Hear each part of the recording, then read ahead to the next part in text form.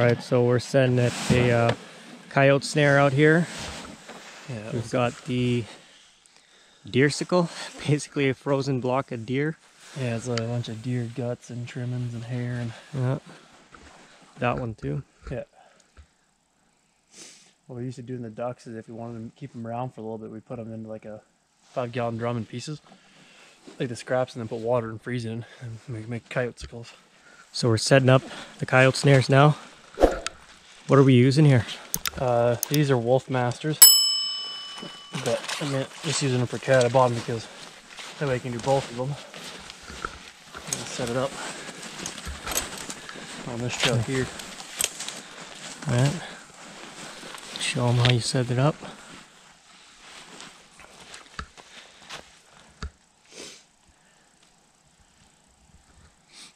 So that's a Wolfmaster power ram.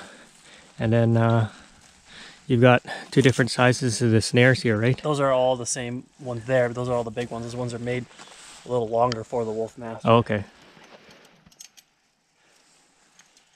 So he's just anchoring the power ram there to that tree. He's going to set it up right over here. So how do these power rams work? By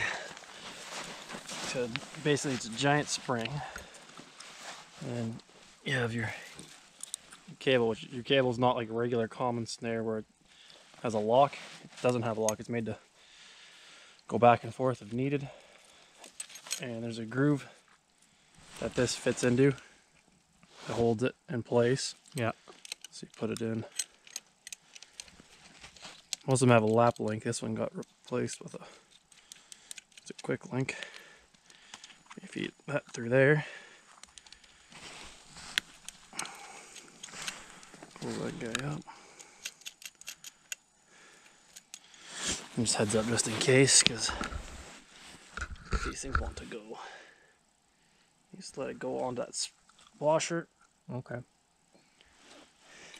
And that holds that in place, and that's just, you've removed the safety off of it now, right? Yeah, safety is off. So it's just being held in place by that washer. And this is a snare right there. I have to twist it to make it. So in terms of height off the ground. For coyotes, you want like a 16-inch loop, 60 inches off the ground. But let's move these. I don't know way before. And then with cables and everything likes to get stuck together. And there it is. So I know a lot of guys go like bottom their knee-ish. Yeah. I mean, there's not that much snow right now. What I like to usually do is grab a tree branch like this.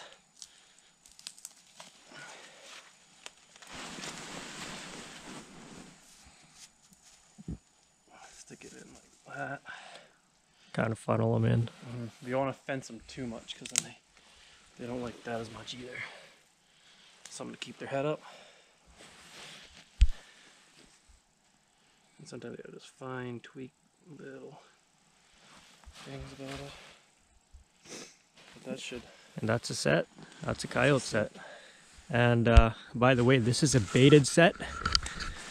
So we actually have the bait already over there. So that's where we left the bait. And we're setting. How many snares are you setting? 3? I'm gonna set 4 here. 4? So we're setting 4 snares around the area where the bait is. And we made this trail for them to hopefully walk on this trail, right? Yeah, make it a little easier. So what we did is we pulled this sled back and forth over here, kind of give the coyotes a little pack down snow. They're lazy, so they'll take the easy route when they can. Rather than walking through the deep snow, they'll walk through the packed snow, which we've made here with a sled. And this is where we are setting the snares.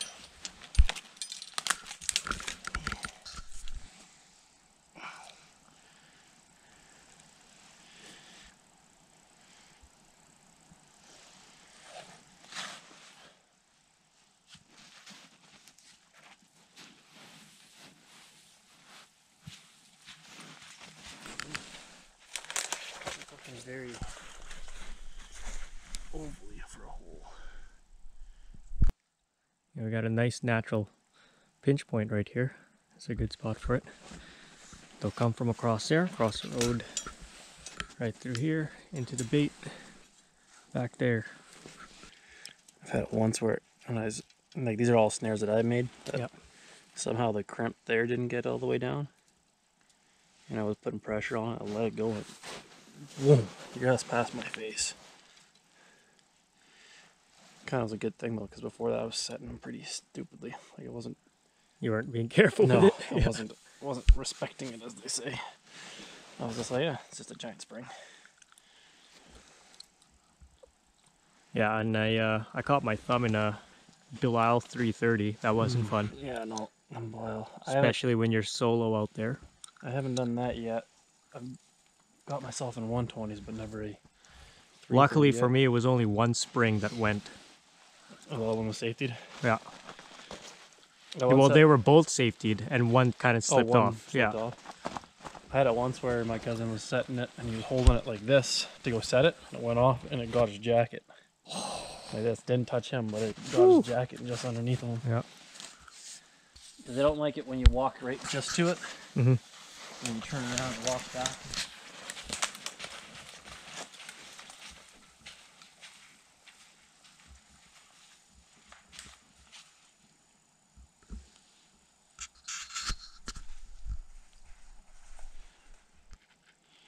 Yeah, it just goes. Yeah, it just goes. Yeah, and then make sure the washer's on that side. I mean, you know, it doesn't really matter until you get the lap link. You just put the lap link in first, and then.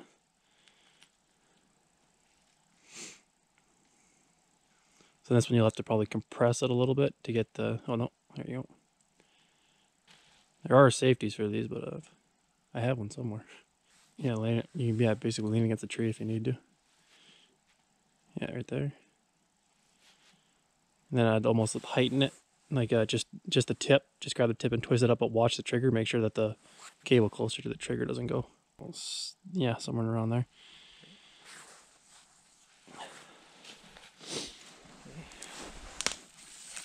Just need I'm gonna have to build some snow up around it, and I move it a little bit closer.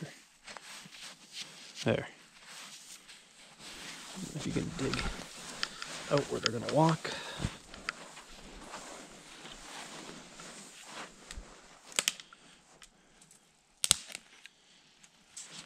Put this down here so they keep their head upright. Yep.